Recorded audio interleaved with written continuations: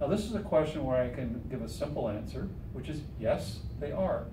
There is nothing in the legislation, the Condominium Act, that prohibits that from happening.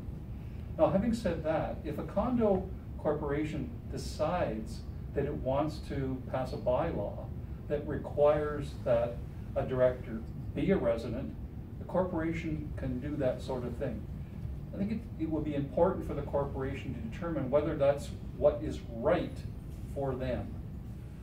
As another example of how the changes to the condo law are coming forward, there will be disclosure requirements coming into place as to whether someone is a resident or non-resident.